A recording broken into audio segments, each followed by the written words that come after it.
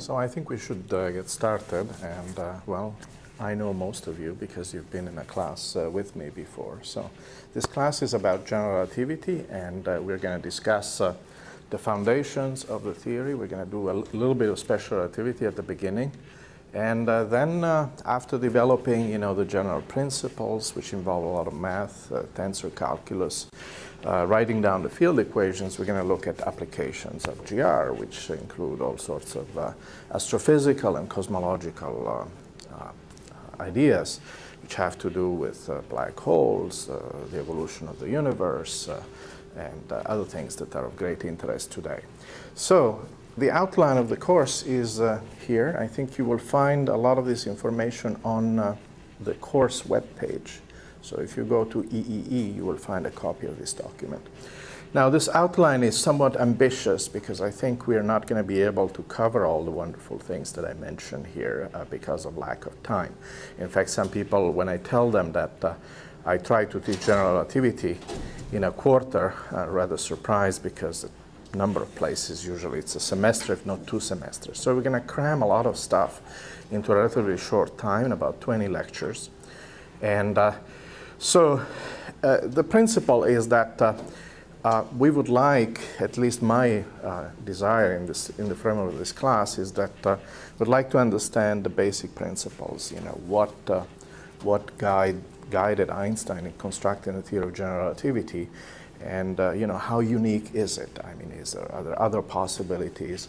And what are the main ideas? How solid is the foundation of general relativity? How solid are its predictions? And so we will be focusing more on fundamental issues rather than a long list of possible applications, which we really don't have the time to do. So nevertheless, there are some very important aspects of it, like black holes. So we'd like to understand, what exactly does GR, what exactly does Einstein theory tell us about black holes and cosmology as well, and things like that, and what is it that it doesn't tell us? What else perhaps has to be added or is missing or is poorly understood one way or another, right? So nevertheless, in order to understand the theory, we need some mathematics. I mean, it turns out that general relativity requires some understanding of tensor calculus. That is, in order to understand, the foundations of Einstein theory and why it is, in fact, unique, we need to understand this mathematics that comes with it, which is not trivial, but nevertheless is an essential part of it. In other words, you cannot discuss general relativity without tensor calculus and differential geometry. And so we're going to spend some amount of time on that, right?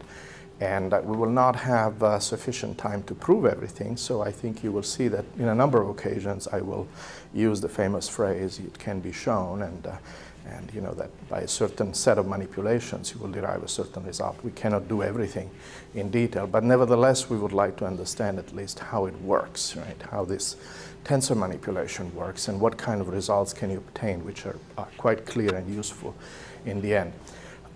We have to understand that Einstein himself struggled with this mathematics for a long time. That is, around 1907, right after he developed special relativity, he understood that you could have a generalization of special relativity to accelerated frames, and he had some basic ideas on how to go about implement the physics and the concepts of it. But he did not know anything about differential geometry. It was a new topic. So eventually he got together with Marcel Grossmann, who was a buddy of his in Zurich, and the two of them Grossmann was in fact quite knowledgeable about differential geometry because his background was more in mathematics. And so Einstein and Grossmann, and then Einstein himself, for several years between 1907 or 1909 until 1916, struggled in understanding differential geometry, understanding the mathematical tools that would help him build up this theory. And it was quite a tour de force. So you will find, as I said, an outline of what we will discuss. I think up to about here, we are going to talk about general principles, how you construct the theory, how Einstein went about constructing the theory. We need to do a little bit of special relativity because it is only by doing special relativity the way we want to do it, the way Weinberg does it, we will understand then how to generalize it to general relativistic framework. So we have to do that. You will say, well, I already did special relativity as an undergraduate. Yes, you did, but not with this particular notation and with this particular emphasis. Looking, for example, at a perfect fluid, you know, how you formulate that, and because that later on generalizes to the general relativistic context. So anyhow, what about the book? Well, I have a list of books that I have. Again, it's on the course webpage, and let me briefly mention that. Sorry, that's the wrong document.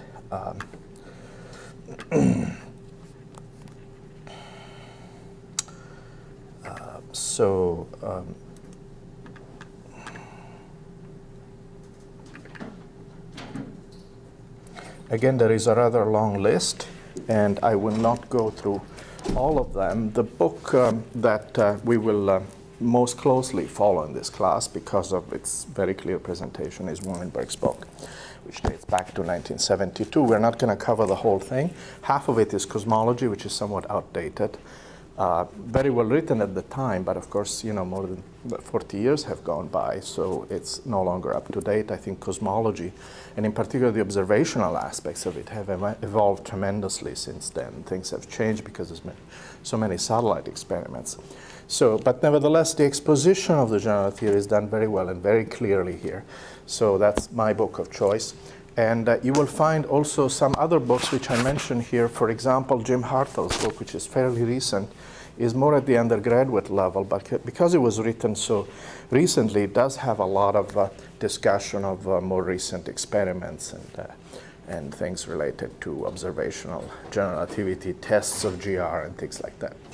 So as far as the more advanced books are concerned, I think the main ones, perhaps, that I would recommend that at some point maybe you have a look at, or go to the library, or whatever it is, maybe you can borrow it from one of your friends, are, so Weinberg's book, the one we'll be following mostly, Misner-Thorne-Wheeler, which is also called the phone book, because it's a thick black book with an apple in the front, and also referred to as MTW. Another classic, came out about the same time as Weinberg's book, but the exposition is quite different. I think in the case of Misner-Thorne-Wheeler, it is general relativity is presented from a geometric point of view, emphasizing notions of geometry, curvature, you know, various things that are kind of more easily visualized. Weinberg's point of view is less geometric. He does not talk that much about the geometric aspect. He still views general relativity as a manifestation of a force carried by a particle, right? Particle physicist point of view. In fact, in Weinberg's book, you will notice that there's very few pictures and diagrams, whereas there's a lot of them in Misner-Thorne-Wheeler. Another book that I will lean on a little bit, and especially in the last part of the class, is Feynman's lectures on general relativity. Now, those used to be available at the Caltech bookstore for $7, and it was just a mimeograph set of notes taken by two of his students, Morinigo and Wagner. And now it's a book instead, and so it costs quite a bit more. What is interesting about Feynman's lectures is that it presents general relativity in a completely different way, as we shall see.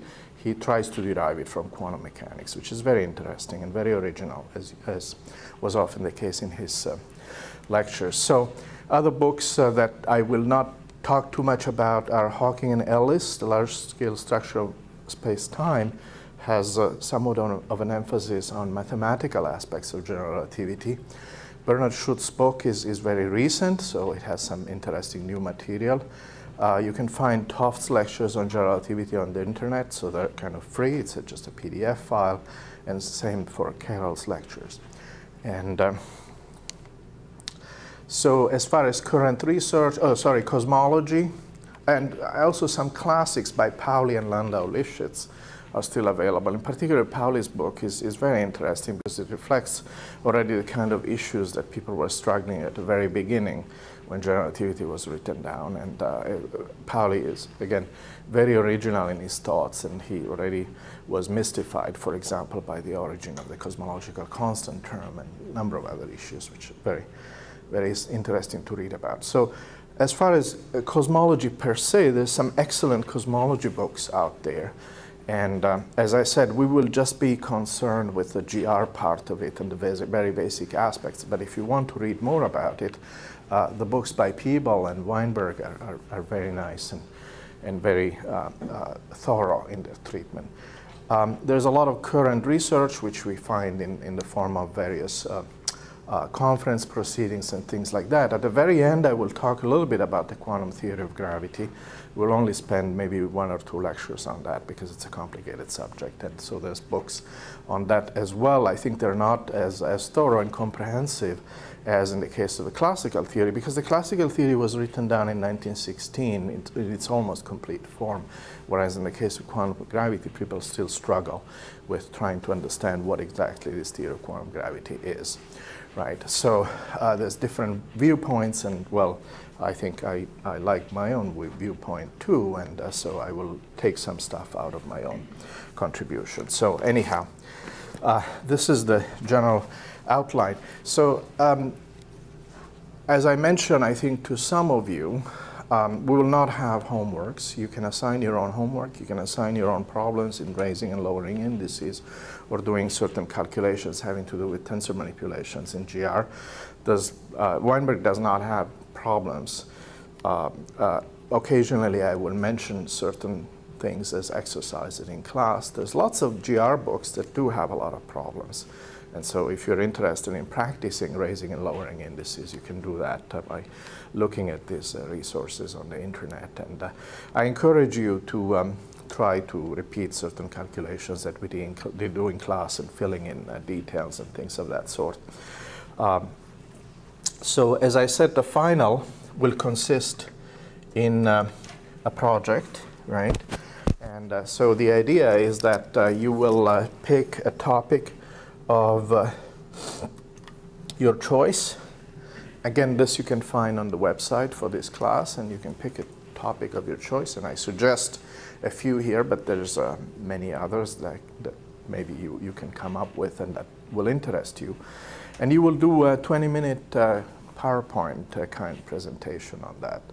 So in the past, I had some very nice presentations done by the students, usually on things that we don't really have the time to cover in class. So for example, when it comes to, interesting problems in general relativity, for example, a rotating black hole is described by Kerr metric. Usually we don't discuss the Kerr metric in detail in this course because of lack of time. That would be a very good subject, for a presentation. We talk about 20 minutes about what happens if the black hole, instead of being static, is rotating. If you have a Schwarzschild solution that is rotating, then it's called the Kerr solution. And so things like that. And so I have a couple of pages on all sorts of things that could be of interest. And there's different emphasis, right? Some of these problems or topics are related to cosmology. Some are more mathematical. For example, you might be interested in learning how you do actually tensor algebra by computer, for example. There are some very sophisticated programs that do that, and so you could pick something like that. And so there's a little bit for everything, cosmology, and the quantum theory of gravity. So again, I encourage you to go and look at these topics and at some point make a decision on what you want to do a presentation on. And so let's see what else. I think at this point we are ready to kind of get started on the course itself. And so the first topic we're going to discuss is special relativity and how you already learn how to manipulate tensors and extract basic physical information out of the Lorentz transformation, how you construct invariants and things of that sort.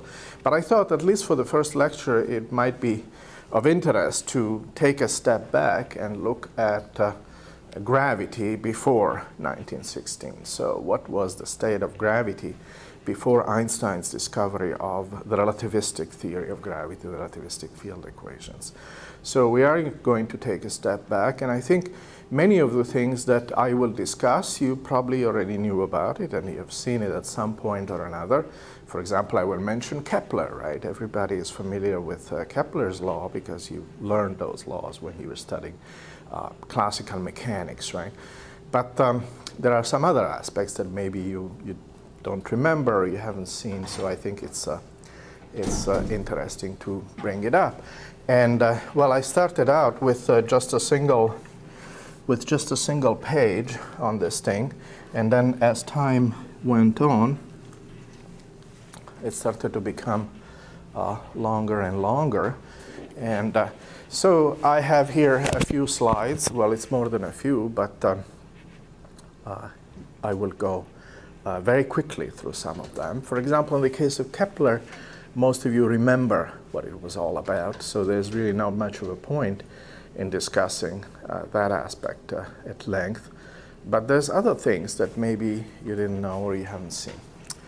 So now, obviously, the whole idea of gravity and gravitation starts with the sun and the planets and the solar system and so forth. So it goes back to the Babylonians and the Greeks, who were the first ones to set up a system in which you could describe the universe.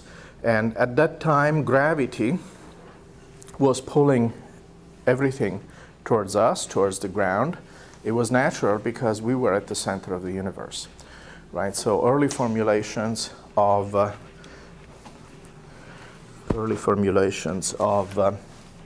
astronomy and astronomical ideas put us at the center of the universe. So it was natural for objects to fall towards the center of the universe, and that was the initial explanation. There's a few pictures of that. The astronomical system that became well established at the time of the Greeks was one that was based on epicycles, that is, you had the Earth at the center of the universe and everything rotated about it, right? Now, the Greeks were early on realized that the planets were moving, right? Planetes means wanderers, so they noticed that there were some stars that were not fixed but were wandering around. And so they figured out the system, in particular Ptolemy, by which these complicated motions could be described by circles within circles. And they constructed a theory that would explain all these different motions in terms of these epicycles. And this theory was developed about the 3rd century BC and lasted for about 1700 years. So until about the 15th century, people believed that in fact this was more or less the correct way to describe the universe, with us at the center, everything revolving around us, the planets moving around in epicycles to these very complicated orbits that were described by diagrams, but of course had no real underlying explanation, except that the Greeks, of course, favored circles, and everything that was done in terms of circles, and this epicycle theory was kind of based on that. So here's Ptolemy, and the system was very complicated, and in fact comments that were made later, like in this case in the 12th century, is that if the Lord Almighty had consulted me before embarking on creation, I would certainly have recommended something a lot simpler than that, because the theory was so complicated and somewhat arbitrary that it did not convince many people outside the scientific community. But nevertheless, it was the established truth for most people for about 17 centuries or so. And nevertheless, not all Greeks believed that this was indeed the correct way to view the universe, because a number of thinkers in Greece around the 4th to 2nd century started to believe that maybe things were a little bit more complicated. And remarkably, one of the first people that looked at the Earth and the Sun and so forth seemed to realize immediately that it was much more simpler to have the Earth to be some sort of spherical body. And Heraclitus of Pontus realized that this body would rotate about an axis. That was a simpler explanation, or perhaps the simplest explanation. It was natural for the Greeks to think in terms of spheres, so he thought, well, the Earth, why should it have some random shape? Let's make it spherical because that's an elegant form. And he noticed that it would rotate, and he concluded it would rotate about its axis about every 24 hours. Now, this guy, Hipparchus of Nicaea, actually realized that not only does it rotate, but it also precesses. That is, he was able to establish that the axis of rotation moves around a little bit and in fact comes back to the same spot about every 26,000 years. So these were again rather sophisticated measurements, and Hipparchus was also able to calculate the distance through the moon, the distance to the moon, and estimate the size of the moon correctly already around the 2nd century BC. And so another important step in the development of this astronomical view of the universe that the Greek developed was Eratosthenes of Alexandria, who was, well, he was the head of the library here in Alexandria, which is on the Mediterranean in Egypt, facing the ocean. And he noticed that whenever a ship would come in from Greece, the first part he would see was the mast. So he said, well, it looks like the Earth is not flat. It looks like it's rounded, which agreed with Hipparchus' ideas. And let me see if I can measure actually how round it is and what the curvature is. And so he had a grad student that he told him, take a camel, and it's a 10-day camel ride. Go down here to Siena, which is around where today is Aswan. And at the summer solstice, which is the 21st of June, see what kind of shade you get in a well down there. And we can compare the shade in Aswan to the shade that I get from an obelisk or a well in Alexandria.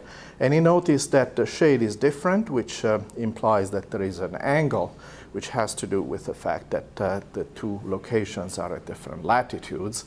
And by having his student or assistant measure that angle correctly, he was able to figure out that the Earth's circumference is what it is, to about 1%.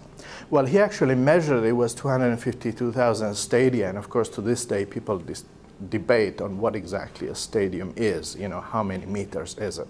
So his measurement was accurate to 1% or 16% or somewhere in between, depending on who you believe. And so he concluded the Earth was round. In fact, his measurement was much better than anything that Columbus had when he sailed off. Columbus' estimate for the diameter of the Earth was completely off. He should have used the Eratosthenes number, which was much better. And that's why he thought he landed in India, right, when he sailed across the Atlantic Ocean.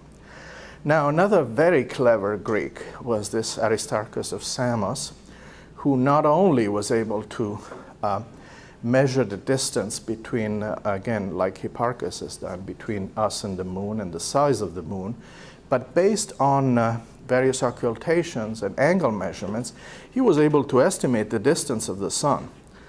And he was actually, because of various uncertainties, he ended up being about a factor of 20 off, but he's the first one that actually developed a heliocentric system. So he put the sun at the center of the universe. He measured the distance between Earth and moon, size of the moon, measured the angles, and from that he was able to obtain the distance to the sun, and which is a remarkable achievement. That is why, if you look at this book, right, Aristarchus of Samos is now recognized as the ancient Copernicus. So it was not Copernicus that discovered the heliocentric system, it was actually Aristarchus. So then the question comes up, what happened in the intervening 1700 years, right? For almost 2,000 years, people believed in this nonsense of epicycles, even though the Greeks, apparently some of them, had figured out exactly what the solar system looked like, right? Which is quite remarkable. Well, what was the answer to that question? The answer was that it didn't suit the church that man was not at the center of the universe, right? Because the heliocentric system puts the sun at the center of our solar system and not man, not Earth, right? And so because of this fact, I think for a long time, these great discoveries that some of these extremely clever Greeks had done were just kind of forgotten and buried, right? Now, as far as gravity is concerned, Archimedes did not give important contributions. I mean, he studied levers and he did all sorts of ingenious mathematical calculations, but they don't have a direct bearing on what we will be talking about here. Nevertheless, he was the one that figured out how to calculate the center of gravity of a body. Archimedes, in fact, is recognized as perhaps the brightest mathematician of antiquity. And part of that is due to the fact that most of his work, by the way, is lost. We have it only described by other people. And the reason why he's regarded as such a bright mathematical genius is because he came very close to discovering integral calculus. That is, he estimated pi by doing Riemann sums, essentially. And that was already the 2nd century BC. Now, you think the Greeks were not good at computing, but in fact, they discovered some remarkable, they constructed, I should say, some remarkable analog computers. This is, well, it looks at first like a piece of junk that was found in a shipwreck in 1907. It turns out to be a mathematical device to calculate the period of eclipses. So it's an astronomical analog computer. And at first you don't see much, but if you look at it closely, you will see that there are gears here. And this object lay around in a museum in Athens for a long time until people figured out that they could do X-ray tomography and look at the inside without destroying it. And so here's an X-ray image. And here is a reconstruction that was a picture from Scientific American that they did lately. And it is an amazingly sophisticated piece of machinery built in the 1st century BC to do astronomical calculations and calculate the motion of the planets and things like that. You can see how nice all these gears are. So again, the Greeks were very clever. A lot of what they did, not a lot, but a good part of what they did got lost. And whatever little we have left of these great writings of the Greeks, in fact, we owe that to the Arabs, because the Arabs were the ones that eventually transcribed it. And in Europe, most of that did not show up until the 15th century. Now, what about the Romans? What did the Romans do about gravity? Well, not very much. They couldn't care less. They couldn't care about astronomy and planets and none of that. They were interested in instruments of war and architecture and building great buildings and aqueducts and things like that. And so the only name I could come up with was basically Vitruvius, who was interested and did some study about density of materials. So he was basically a material scientist as far as physics is concerned. Well, his main job was as an architect, and he wrote some books on architecture. And in fact, the Pantheon in Rome, if you ever visit Rome, you'll be impressed by the Pantheon, which is 2,000 years old. That's the architecture of that was based on Vitruvius' writings, and how you would construct a cupola like this that would stay together and not, well, it lasted 2,000 years with all the earthquakes they have in Italy. That's pretty remarkable. Anyhow, that's the only contribution I could find or think of as far as the Romans were concerned.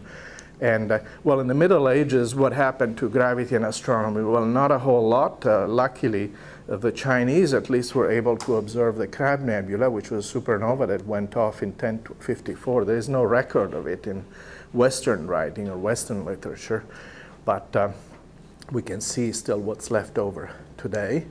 And so we make this huge jump, right, from the 1st century BC to about 1500.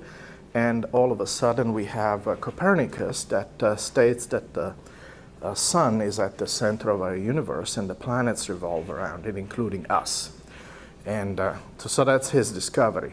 Well, no, it was not his discovery, right? I mean, Aristarchus of Samos and all the other people in Greece had already figured that out with great precision, but nevertheless, this knowledge had been completely lost and buried by the church.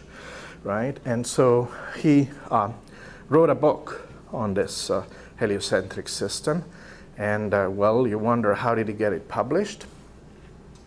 How did he get this book published in the 15th century? He had a friend. His friend was Luther.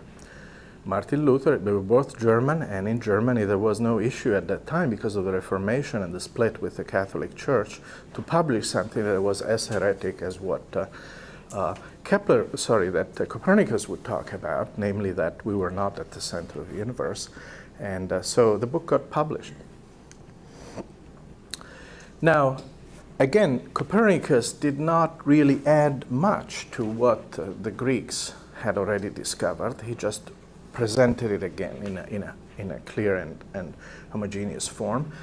But soon after that, of course, there was a new interest in a heliocentric system, and that, in order to make some progress over what the Greeks had done, what was needed is better data. And so the first person that took that path was Tycho Brahe. And Mr. Brahe's contribution to gravity and astronomy is to do very accurate measurements of the motions of the planets, in particular Mars, Mercury, Venus, us, of course, being at the center of this solar system, and then Mars and Jupiter beyond it, and maybe Saturn.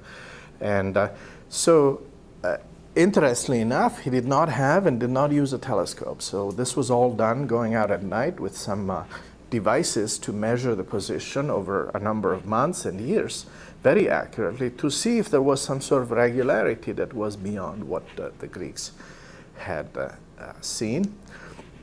So here are some of the contraptions that he used. Again, he did not have a telescope, so that is what he was using to measure his and his assistants to measure position. But his data was very good, was very accurate. He was very diligent in recording his data over long periods of time. And so his observations provided the basis for Kepler's work. Kepler is the one that looked at this bunch of data and all these dusty notebooks and said, well, there is a pattern, and the pattern is that the planets move on elliptical orbits.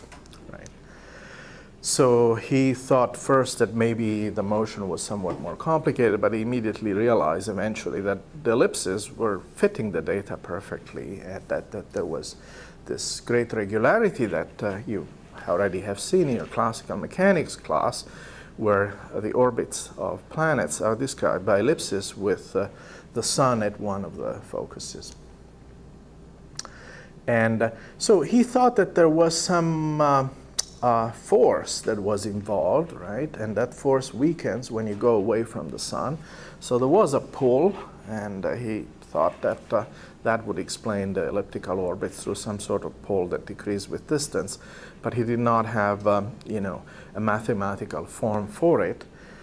And nevertheless, this is the second law that he wrote down, which establishes a relationship between the swept areas and the interval of time.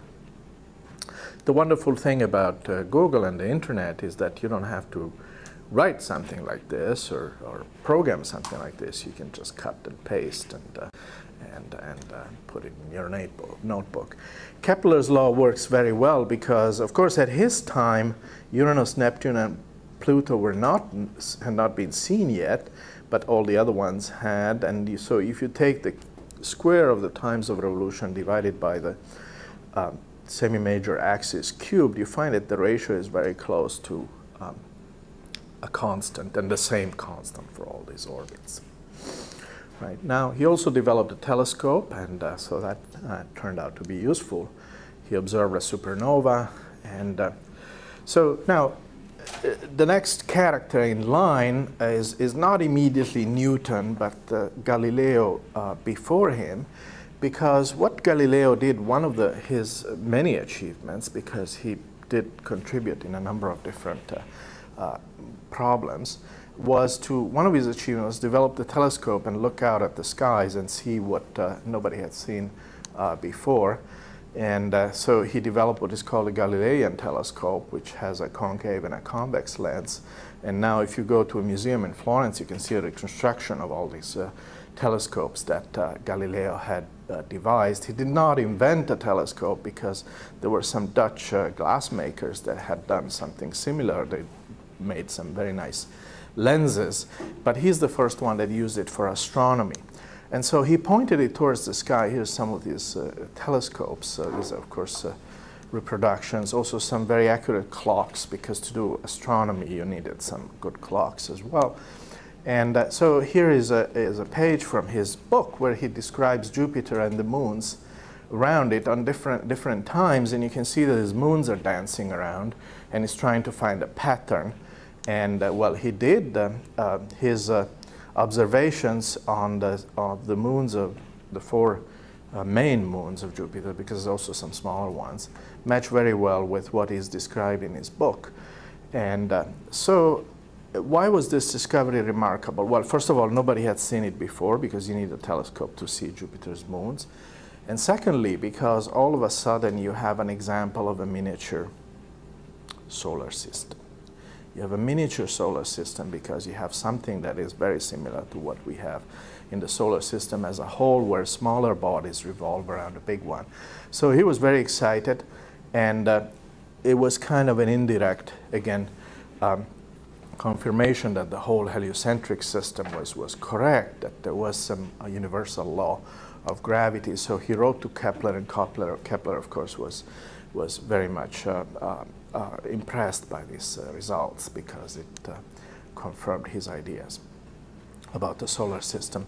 Another contribution which is relevant for this class from Galileo is that he noticed that the laws of physics, that is how bodies behave when they fall or when they roll down an incline and things like that, do not seem to be affected by whether you are sitting still in your lab or whether you're moving with a constant velocity. So the situation that he describes in his book is what would happen if you were doing some sort of physics experiments in a ship, right?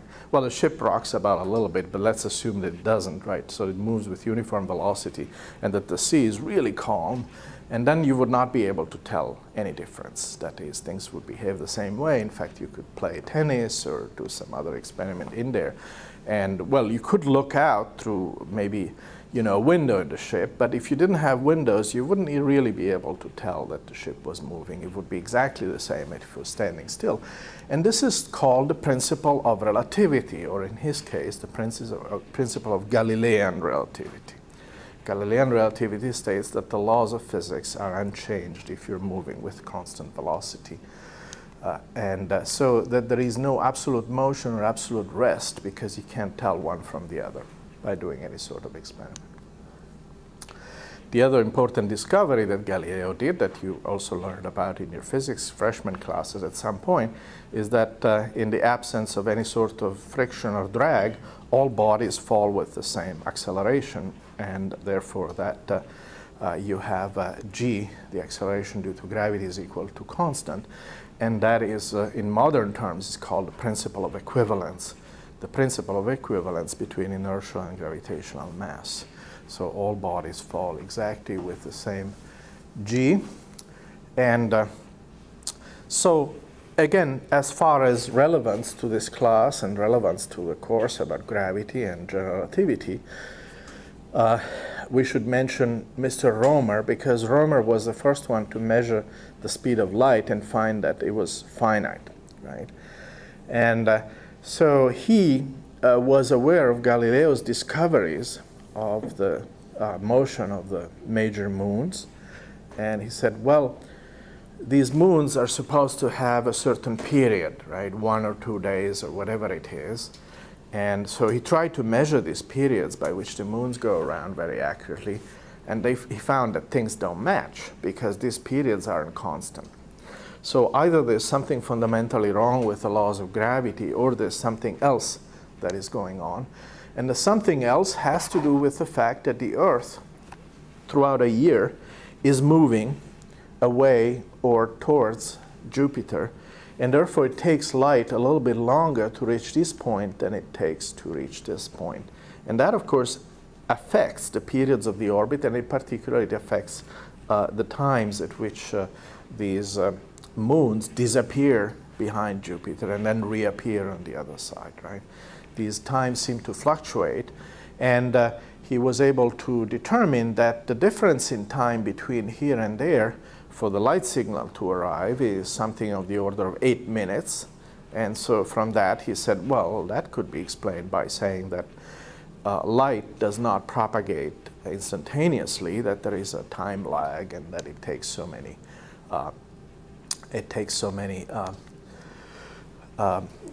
minutes for the light to get to a certain point. So he estimated that the speed of light is about 130,000 miles per second, there were apparently a number of errors that were done in this calculation at some point or another, maybe even transcription errors. So the number was somewhat off, but nevertheless, it is, it is in the right ballpark. So that was an important contribution. And after that, of course, it was improved by a number of different experiments, some of them just Earth-based, which were reduced the uncertainties in those numbers. Now, Newton's contributions, of course, we're all quite familiar, and so we usually discuss the fact that he was able, right, his most important contribution in the context of gravity is to explain Kepler's elliptical orbits and Kepler's law about equal areas in equal times and so forth in terms of a simple force law, right? Simple force law that says that this force that is exerted on the planets by the sun is proportional to their mass, inversely proportional to the distance squared, and has a new constant in front, which of course is Newton's constant. And then he went about to explaining all sorts of phenomena which before had not been understood, like the precession of the equinoxes and tides and things like that. And he was also able to finally calculate this effect of the precessions of the Earth rotation axis that Hipparchus had observed in terms, again, of oblateness of the Earth and pull by the moon and things like that. So now, of course, again, his key idea is that two bodies are attracted to each other by a force that is proportional to their individual masses. And that, of course, leads to a relationship between the gravitational constant G, Newton's constant, the big G, and gravity that is observed on the surface of the Earth.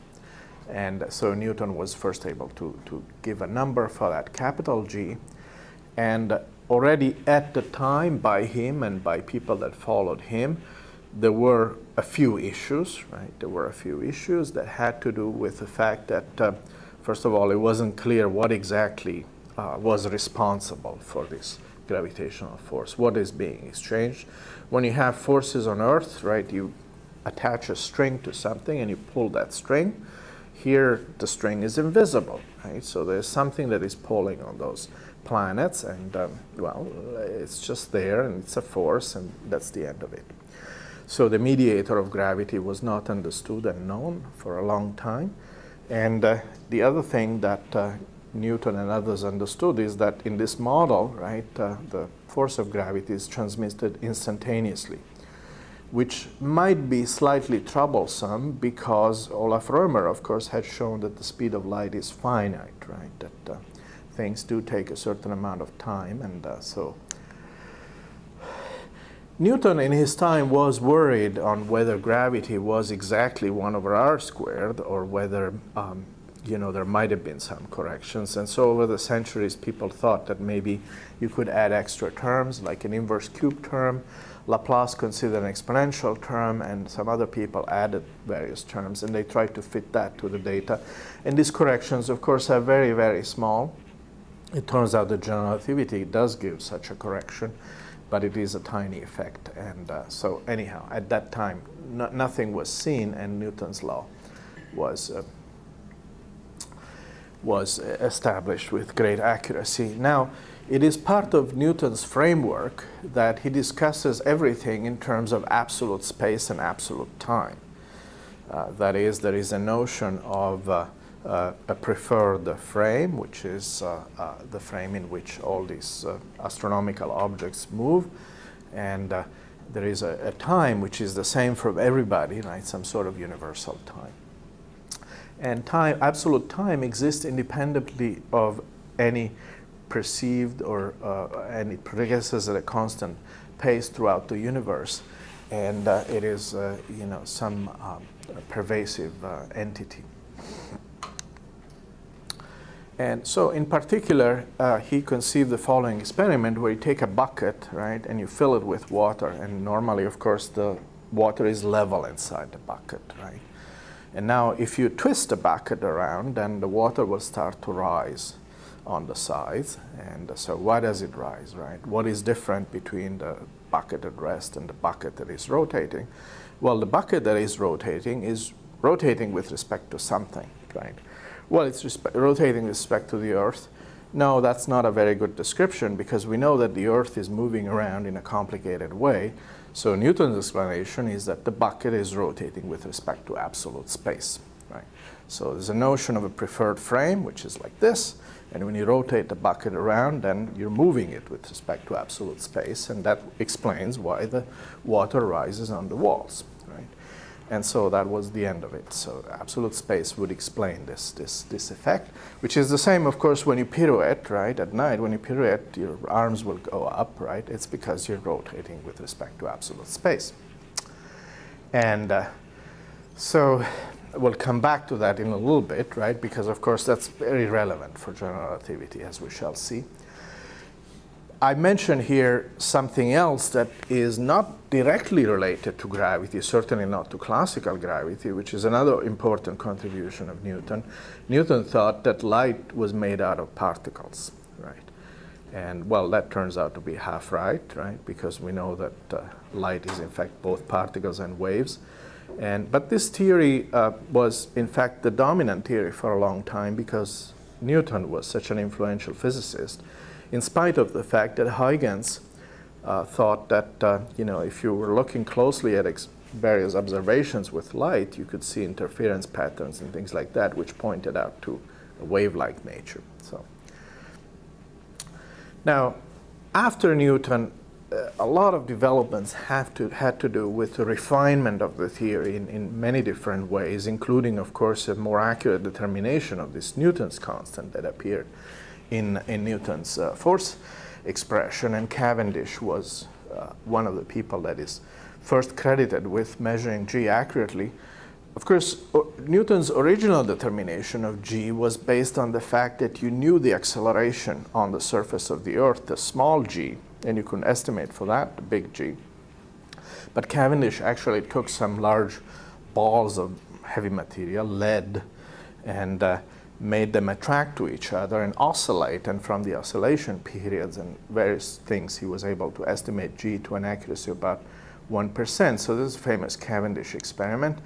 And so you have two big balls and two small ones, and the small ones are connected by a wooden rod, and the wooden rod is hanging from on a steel wire, and you have what is essentially a torsion balance. And you can measure this motion very accurately because you can put a little mirror here, and you shine a light on the mirror, and then it comes back, and you can measure these things to great accuracy. So Cavendish's experiment, which was a laboratory experiment, had nothing to do with the solar system or the sun, right? It was a relatively small tabletop laboratory experiment, was able to measure this feeble attraction between these balls, right? They're about 30 centimeters, so it's about a foot, right, in diameter. Was able to measure that attraction quite accurately and establish the value of G from it. So if you go to Paris, you can find in the Pantheon a demonstration of the Earth's rotation through the form of a Foucault pendulum, right? So if you take a pendulum, well, you need to have a real big one so you can see the effect, because otherwise the normal pendulum slows down a little bit too quickly. So this one hangs from the top with a 67-meter long wire, so it's a real big one, and it goes on forever, swinging back and forth. And if you wait long enough, you can see that, that the pendulum rotates. Well, it's not the pendulum that is rotating, right? The pendulum always goes back and forth in the same direction, but the Earth is rotating, right? So the pendulum is maintaining its direction, but because of the Earth's rotation, if you look at what is happening in the Pantheon, it changes the direction of oscillation and eventually knocks down these little wood blocks, right? So if you wait, well, it takes a little bit. It's 11 degrees per hour, so you have to wait a few minutes. But after a while, you can see that the pendulum is swinging about. Now, as far as gravity is concerned, again, not a whole lot happened as far as fundamental principles and ideas for quite a long time. Nevertheless, there were some important contributions. They were not entirely technical. We'll look at the technical ones in a moment. but which had to do with understanding some basic concepts. And in particular, Euler, right, who you know from his many contributions in mathematics, including Euler angles and the Euler formula for complex numbers and things like that. He was the first one to point out that, in fact, in gravity you have, apparently, based on Newton's theory, not one mass, but three. You have three different notions of mass, which apparently seem to be the same, right? It's the same number, but nevertheless, they seem to be conceptually different, right? And one is the inertial mass, that is a body's resistance to acceleration, right? The inertial mass has to do with inertia, which means that bodies don't like to change their state of motion. So if you push on them, there is a resistance to that change of state in their motion, and that's the inertial mass. There is another type of mass which at first seems to be unrelated to that, and that is the gravitational charge, if you want, in modern terms, right? The amount of gravity that a body exerts on another body, right? So the sun is a big body and exerts a lot of gravitational force on nearby celestial objects, and that's the active gravitational mass, which at first sight seems to have nothing to do with the resistance to acceleration, right? And the third gravitational mass is closely related to the active one, which is, of course, the fact that a body now is being pulled by the sun, right? And the amount of pull by the sun is proportional to the body's weight again. And so no wonder that our students are often confused about these three things, because if you look at them closely, they're actually three different notions, and they happen to be exactly the same one. And why that is the case, of course, is of great interest.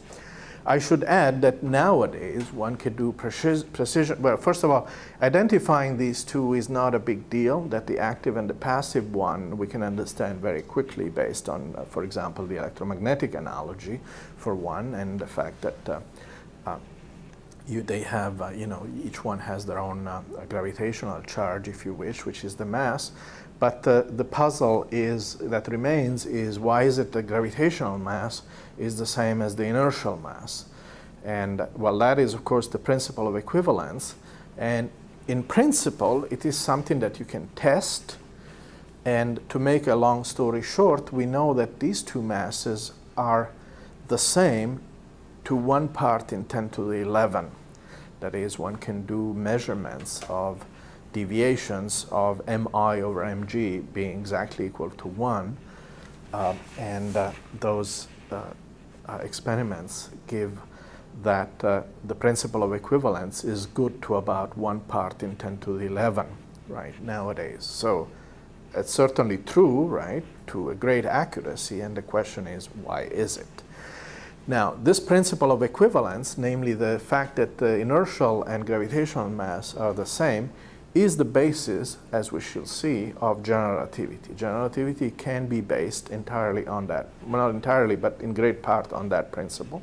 And so it is one of the cornerstones. It's therefore important to understand whether it is actually true or not, and if it is true, why is it true, and if it's not, then what are the deviations from it?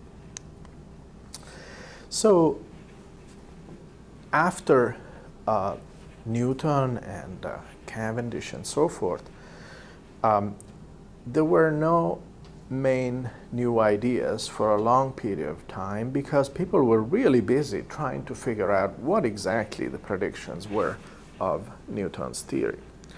And so that required some new mathematical tools that we usually learn when we take our classical mechanics class, which have to do with Lagrangians and Lagrange's equation and the principle of least action and so forth. And one of the first people that contributed to this was Laplace, who of course was able, well, one of the main contributions, if you wish, to gravity is his understanding that you could describe gravity, and of course it turns out to be true also for electromagnetism, in terms of scalar potential, right? Even though you have a force, you can write that force as a gradient of a scalar, which is kind of neat, right? Because it reduces the number of fields you need to know from 3 to 1, right? And so he developed this Laplace's equation and Poisson's equation later on by Mr. Poisson. But these are kind of technical developments, aren't they, right? I mean, it's really no fundamental new ideas. Laplace also, at least, you know, for the kind of things that we'll be thinking about here, had an interesting idea, namely a body that would be massive enough that light would be bent back, right? And so he said, what happens if you have that the escape velocity for this body is equal to the speed of light, then what you would have is a radius that is in fact the same as the Schwarzschild radius. So he was the first one to consider something that we would describe today as some sort of black hole. And of course this calculation is complete rubbish, because you cannot take the kinetic energy of a body that moves at something like the speed of light to be 1/2 mv squared. So the coincidence of this number with the Schwarzschild radius in general relativity is completely accidental. Nevertheless, he did consider such very heavy bodies. And again, I mentioned Lagrange because of the Lagrangian and all the wonderful things he did, the development of celestial mechanics, finding out how you would calculate the motion of the planets using perturbation theory, and all these things that were very useful. And so we'll just skip all of that. And now there are some other developments which are, of course, of interest within the framework of this course, which have nothing to do with classical mechanics. They have to do with curved geometries, right? So some very clever mathematicians during the 19th centuries came up with the idea that you could consider spaces that were not Euclidean, were not flat, but had some curvature. And of course, the first ones to look at would be just two-dimensional manifolds like spheres and such. And Gauss is the first one that actually introduced the notion of curvature. That is, he said, if you have a manifold like one of these, right, you can locally define a notion of curvature. Not only that, but you can calculate that curvature in terms of a metric. That is, you can put a grid on these manifolds, right? You can define a metric, and once you have defined that metric, by suitably calculating derivatives, which he wrote down, you can calculate the curvature at each point, which happens to be, in fact, an invariant that does not depend on the choice of coordinates. So he's the founder of differential geometry, if you wish, and therefore he's the founder of the whole line of mathematics that then led to Einstein's relativity. Nevertheless, Gauss only looked at surfaces, right? He only looked at surfaces. And so, for example, on Math World, you can find some of these wonderful formulas that Gauss wrote down having to do with the curvature of a manifold, written in terms of coefficients of the metric. This is kind of stuff we're going to discuss in a little bit, right? This is the line element, and G is the determinant of the metric. And he also wrote down what is called Gauss-Bonnet theorem. And so, nevertheless, he did just surfaces. And so later on, it was Riemann who said, well, you know, all these neat things that Gauss developed actually can be written down in higher dimensions as well, 3 and 4. Except things get a little bit more complicated because you can have curvature in different directions, and so the math becomes significantly more hard. And right, so well, we're going to talk about this differential geometry quite a bit, and that led eventually, of course, to Einstein understanding what were the mathematical tools that he needed to formulate this theory of gravity.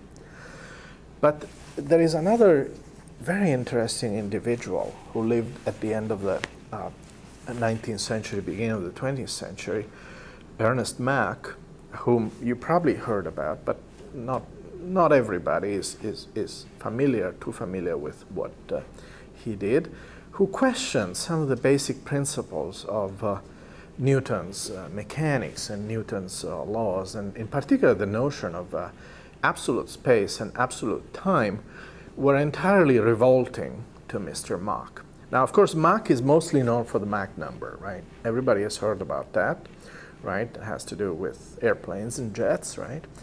And so he did important contributions as far as shock waves and things like that. But here we're interested in his contributions for gravity. So he wrote a book which is called The Science of Mechanics, in which, well, it's a set of lectures on classical mechanics, but he said this whole idea of absolute space and absolute time is just rubbish. You know, it's just theology. I mean, it is something that you know, you should do away when you talk about physical theories, right? So here's his book, German and English.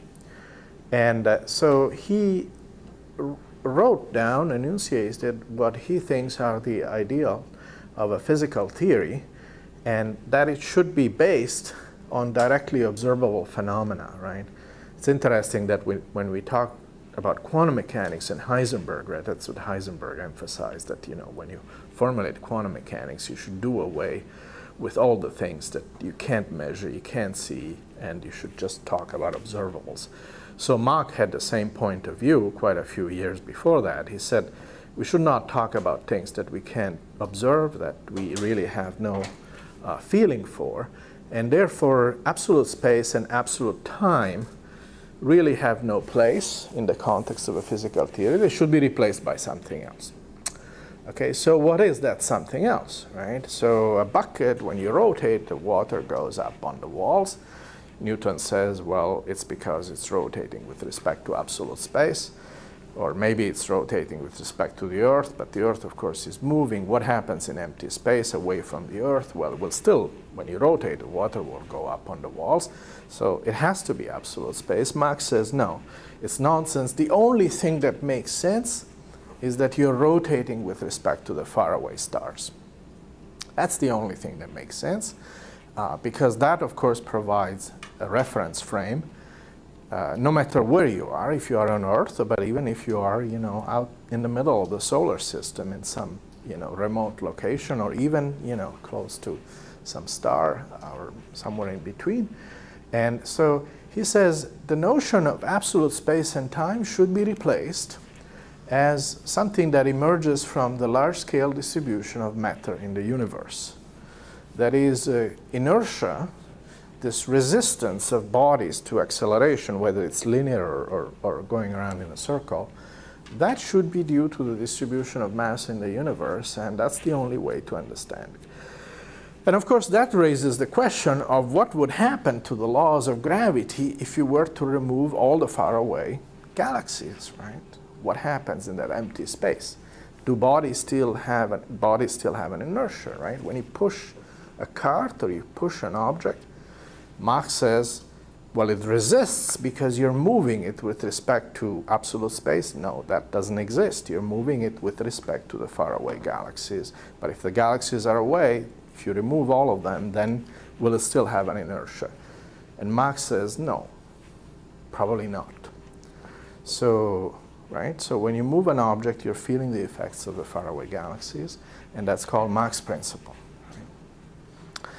And then, of course, the question came up soon after that, right? And notice that you might think that it is speculative, but in fact, it seems something that is very natural to think about. And so soon after that, the question was, does Einstein's theory include Mach's principle?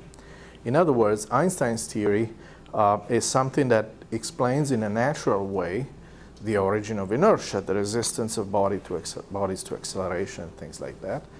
And the answer is yes and no, because it includes some of Mach's ideas, but does not explain this stuff here.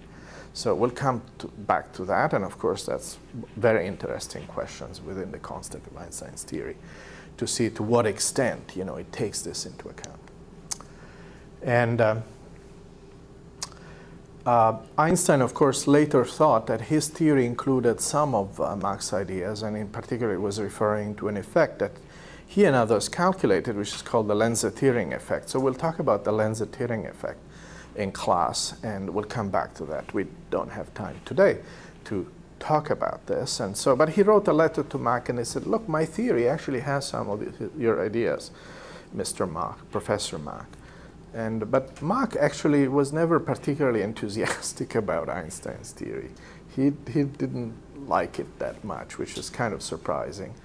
I mean, he was in his later years, and but it was kind of sad that Einstein, on the one hand, thought his theory incorporated Mach's principle, and on the other hand, Mach did not quite agree that this was the case. So it's called frame dragging. So this bucket thing and the existence or non-existence of absolute space, a preferred frame of reference provided by the faraway galaxies, is something that in part can be described by frame dragging. And it is of great interest even today because there are satellite experiments that actually want to show this frame dragging that is in part described by Einstein's theory through this lens-adhering effect. And so there was actually a satellite experiment in 2005 that was done to detect some of this frame dragging. And of course, I haven't said what frame dragging is, but we'll see that in this class, what it means. And so the other thing that of course had a profound influence on the development of, well, a number of physical theories, but certainly gravity as well, was the Michelson-Morley experiment that showed that there is no ether, right? Because in Maxwell's theory, you could think that there is a medium that permeates the universe, or at least our neighborhood, and that this ether is kind of static, and therefore if you move with respect to it, you'll see effects that are somewhat different than when you are at rest. So as you remember, because I think this is one of the standard things that we talk about in our classes, Michelson and Morley constructed this interferometer in which they had a beam of light that is split by this semi-reflecting mirror, and then it comes back both ways and is recombined, and through some sort of Fabry-Perot interferometer they're able to see whether the interference pattern changes depending on whether the thing is moving or not, or whether, of course, the movement can be done just by the Earth itself, right? So depending on the orientation of this thing, you should be able to see effects according to what direction you pointed at and so forth. And none of that was seen, so there was no ether. So there's a vacuum, but there is no ether. And that was one of the bases of Einstein's special relativity, right? Because in Einstein's special relativity, all so-called inertial or observers that are moving with a uniform velocity with respect to each other, well, they're all the same, right?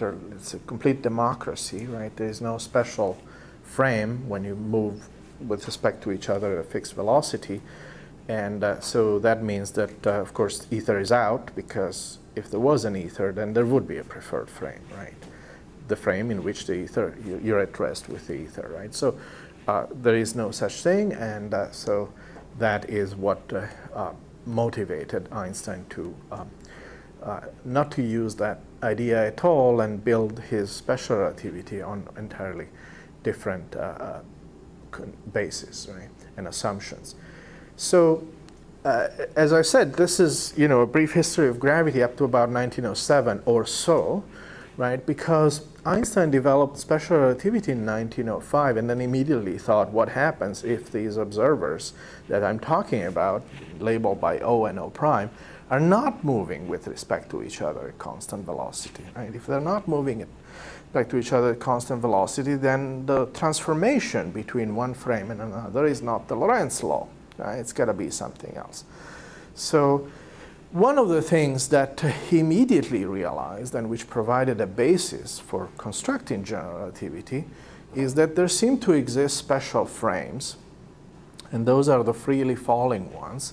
That is, if you are, for example, in a gravitational field, right, which does provide an acceleration little g, and you're at rest, right, there is a frame in which you fall down the Tower of Pisa or whatever it is, and in that frame there is no gravity, right? And so these freely falling frames are described by the laws of physics as they apply in the absence of acceleration, which means as they apply in the context of special relativity, right, where there is no acceleration, right? So if you're freely falling, then you have special relativity. If you're not freely falling, then it's more complicated. So he recognized that these freely falling frames play a certain role, and in fact we'll see that in this class, exactly what that role is and how that comes about, and how you formulate this in a way that is actually useful and can be extended mathematically. And so that was his starting point. And then he struggled for quite a while, because an idea is not the same as a theory, right? You have an idea, but now you have to formulate it in a way that is understandable, and preferably in terms of mathematical terms. And that was the struggle that he and Marcel Grossman had for a number of years, trying to understand what, how to put this thing together, right? So freely falling frames have no gravitational field, but now you need to describe this by a metric. And the metric will give you equations of motion, and when you do that, you recognize that you have things like the affine connection and the curvature that comes in, and eventually that led to the field equations, right? So in 1916, in the middle of the First World War, he was finally able to write down a set of equations that seemed to be consistent. And of course, those equations are just like Maxwell's equations, right? They're the Maxwell's equation for gravity. Right? If you put them side by side, you can recognize they're very similar structure. Right? There's also some very important differences. They're nonlinear because gravity attracts everything, and in fact gravity gravitates. So you have some fundamental differences with Maxwell's theory, but nevertheless there are profound analogies. And well, as soon as he wrote down the field equations, of course, he became aware there were all sorts of interesting effects, but also that there could be new terms that nobody had thought about before. By the way, I forgot to mention that the first idea that Einstein had was, of course, that gravity was a scalar field, like, where you have a Laplace's equation, you have a phi, and then you take the gradient, and that gives the force. Of course, that didn't work because it took him a little bit, but he realized that gravity is described by a much more complicated thing, which has 10 components, which is this metric, G mu nu. So there's 10 fields in gravity. There's 4 in electromagnetism, right? There's a vector potential and then the scalar potential. So 4 fields, which is a 4 vector in electromagnetism. In gravity, it's worse. There's 10 of them, okay? So the gravitational field is described by 10 fields, not 1, okay? All right, so anyhow, after he wrote down this field equations, he realized that he could have a cosmological constant. And so he became interested in what the effects were of that. And he realized that his solutions would give rise to an expanding universe. Everybody told him this was rubbish because the universe was not expanding. So he tried to find ways by which he could, take away this expansion of the universe. And then, around 1924, 1925, Edwin Hubble, right here in Mount Wilson, right, on a clear day, you can see Mount Wilson. He had a big telescope, right, at his disposal, 100 inches mirror, right? So biggest telescope in the world at that time. So he points it to the faraway stars and galaxies, more importantly, and sees everything is moving away from us. So he says, no, the universe is expanding, Mr. Einstein. Of course, everybody told Hubble that this was rubbish. No astrophysicist at first believed that this was correct. But eventually, I think it took a few years, and he was able to convince a number of people that, in fact, it was true that his observations were not wrong, that, in fact, the universe was expanding. And that was, in the end, precisely what Einstein had predicted. Well, it's not fair to say that because, in fact, Einstein's theory predicts a number of different possibilities depending on initial conditions. You can have an expansion that then eventually recollapses, or you can have an expansion which expands indefinitely, right? Or you can have also, under certain conditions, a static universe. But certainly one which is expanding in the way that Hubble observed it is completely consistent and was, in fact, one of the natural solutions of the field equations. Right. So he first developed special relativity, and one of the cornerstones then of general relativity is this principle of equivalence. So it's based on that. So if this is wrong, then out goes part of GR. And so he realized very early on that even without having any sort of fundamental equations yet, in 1907, just based on this just based on the fact that freely falling observers experience no gravitational field, that clocks would slow down when you had gravity, right? So whenever you have a gravitational field on Earth, if you look at your watch, it will slow down. It does slow down as opposed to being just in empty space. But of course it slows down just by a little bit. And as I mentioned already, if you have gravitational fields, the natural way to describe them is to a curved space-time. And in 1911, he actually computes that light will be deflected by the sun, except he was off by a factor of 2 because he didn't have the full theory. He still was playing around with some sort of scalar theory of gravity as opposed to a tensor one. But he predicts that the light would be deflected by the sun. And well, it was lucky that nobody did an observation, because otherwise they would have proved him wrong immediately. So luckily, nobody had the time or the interest to do an observation yet. Then, of course, World War I broke out, so there was no way you could do these accurate measurements following an eclipse, you know, back in somewhere in Brazil or something. You board a steamer and there's a risk you'll be sunk on your way to Brazil during the war. So nothing happened until this is what I mentioned already. So nothing happened until this original paper. By the way, you can find on the website the original paper. It's wonderful that nowadays with the web you can access, you know. It's in German. I'm sorry, you know, I don't have an English version. Maybe there's somewhere. But you can read the formulas. They're very similar to what we're going to do in class, in fact. And so, okay, I'll come to the deflection of light by sun in a second. But of course, there is a fundamental difference, as we shall see, between Einstein's theory and Newton's theory, because in Newton's theory, the motion of the planets is due to a force. In Einstein's theory, it's due because space-time is curved. Right? So it's a very different point of view.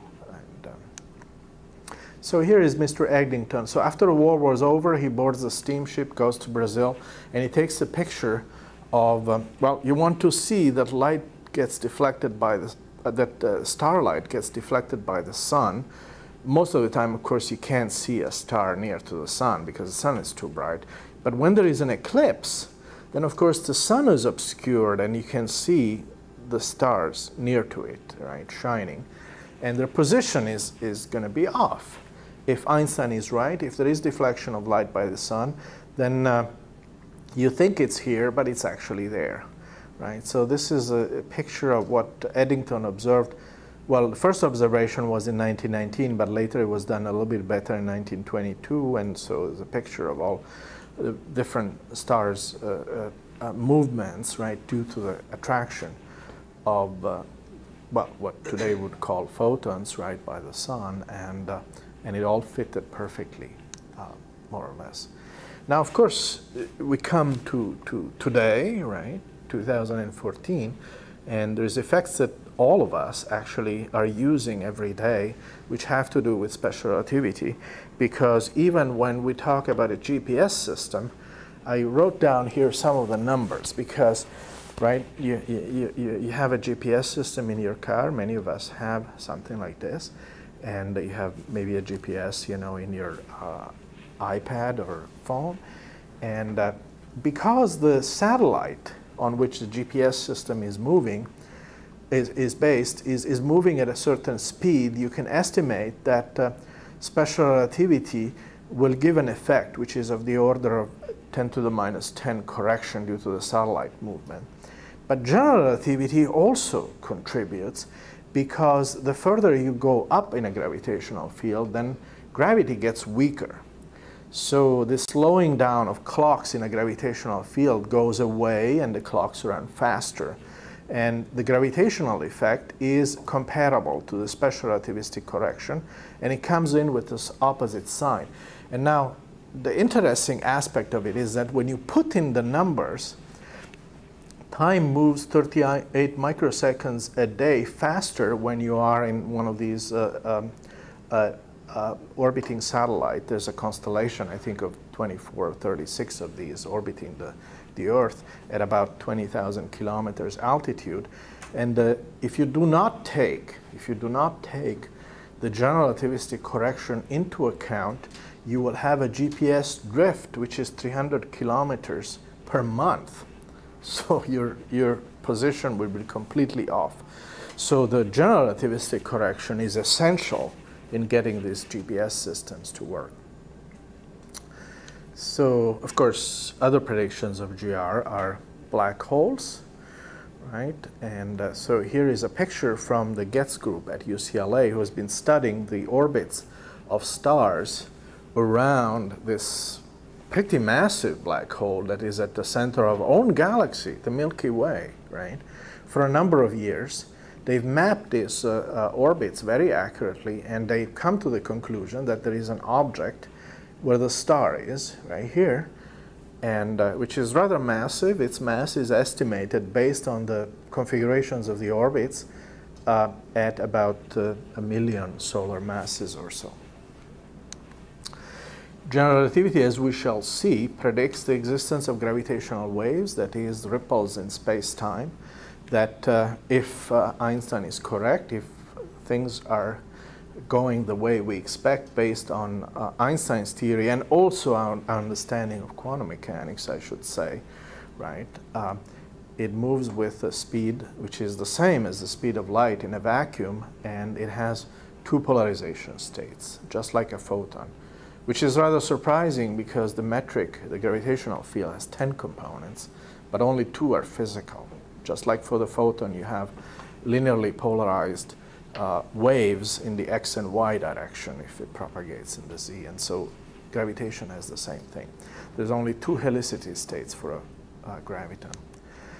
And of course, one of the topics of great interest in gravity research today is trying to detect this gravitational wave coming in, because if a gravitational wave comes in, then it distorts the fabric of space and time, which means that if you have 2 big objects, they're going to get closer or further away when the gravitational wave comes in.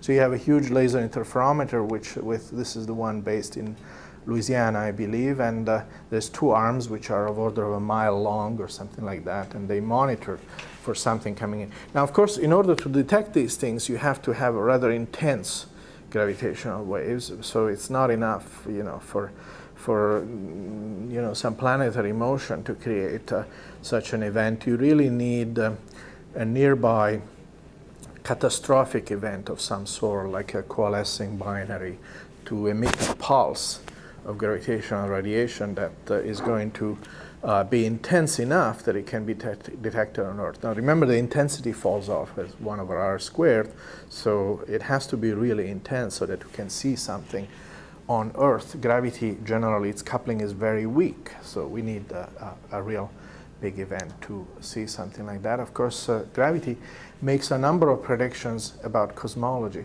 Of course, it doesn't predict everything, because there's some basic things that we don't know. One is the initial conditions, right? No matter what anybody will tell you, we don't know what the initial conditions were. We just run the movie back in time and see what the universe would look like very early on, but we do not know the initial conditions, right? We try to infer it from our observations. And also, there's a lot of ingredients in cosmology which have nothing to do with gravity. I mean, who knows what particles were around in the very early universe? We certainly know that there's going to be quarks and photons and electrons and neutrinos and gluons, you name it, but maybe some other things as well, right? So understanding the very early universe means that we understand what matter is made of, right, in its most intimate details, including the laws of quantum mechanics, the Pauli principle, and so forth. We understand a lot of it, but not all of it. There's a good part that we understand, but that has to do with gravity and other forces, but there's presumably other parts that we don't understand. Nevertheless, cosmology is a big deal nowadays because there's very accurate satellite experiments.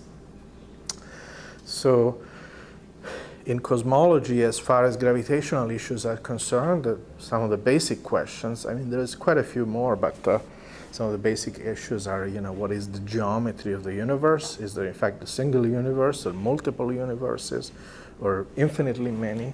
What is the source of curvature? In Einstein's theory, gravity is described by curvature. So what is the source? Well, it's matter. Yeah, sure, it's matter, but Matter includes, of course, photons, radiation as well, but are there other things that we don't see directly? Some of it is dark matter, which is just some other form of matter that is not made out of baryons and stuff that we are made of. But there's also a cosmological constant. It seems that, in fact, this cosmological constant accounts for about 75% of stuff out there. It's some sort of vacuum energy. And of course, again, within the framework of this class, one of the questions that we would probably want to ask at the end of the course is, does the universe, or at least the parts that are supposed to be described by Einstein's equation, do these parts really obey the equations as we know them, or are there some other corrections which have to do with some additional terms, right? And so it's an observational issue, and also it's an issue of what other terms you could add to Einstein's equation. Now, we're basically done. This, I think, is the last slide or so. And so let me mention Feynman, because what Feynman tried to do, and this I'm going to discuss at the very end of this class, he said, well, Einstein's theory is beautiful. It's based on this very simple concept. It's based on the principle of general relativity, the equivalence between different observers, all wonderful. But we know, at least he thought, we know that the fundamental theory of nature is quantum mechanics. That really, right, nature is described by the laws of Heisenberg and Schrödinger and so forth. And that says that particles have mass and spin. There is this fundamental concept, right, that in quantum mechanics, this theorem that we do in the quantum mechanics class, we show that every particle has to have a spin which is 0, 1/2, 1, 3/2, or 2, and so forth, right? And no other values are allowed, right? You can't have spin 1/3. He says gravity must fall into that category, must be a particle. Of course, he had no doubt that there is a particle because it's a force, and that force is mediated by a particle, just like the photon. That particle has to have a certain spin. And spin 0 and spin 1 are ruled out because they don't give the right properties. For example, spin 1 will have oppositely charged particles, so it will have both attraction and repulsion, like you have in electromagnetism. That cannot be for gravity, because gravity is always attractive. So it cannot be spin 1, right? So it has to be something else, so he concludes it's spin 2. It's a spin 2 field, which gives rise, in fact, to a symmetric tensor. And then in this remarkable piece of work, which is part, in fact, of these Feynman lectures, because the Feynman lectures are about what I'm just talking about, he shows that if you write down the theory of a spin 2 particle that is massless, like the photon, has 0 mass, then you get Einstein's general relativity. You get just Einstein's general relativity, not more and not less. So that's remarkable. So Feynman derived Einstein's theory of general relativity by assuming that gravity is described by a spin 2 massless particle. It's almost a theorem, right? So it's important enough that it's something that we should talk about a little bit in this class, because I think he has a point that quantum mechanics is the theory, right? Is the theory of the universe, not classical physics, right? So we should. So that leads, of course, to what is the quantum theory of gravity and how you combine classical gravity with fluctuations that have to do with quantum mechanics. So, so this course is about what is gravity? Is it force or is it a geometry? Why is it the way it is? Is it unique? Is Einstein's theory correct? And how does one test it? And what new effects does it predict that we haven't observed yet? And how would one extend Einstein's theory? In what directions would one extend it if it were to turn out that it's not the final answer? All right, thank you.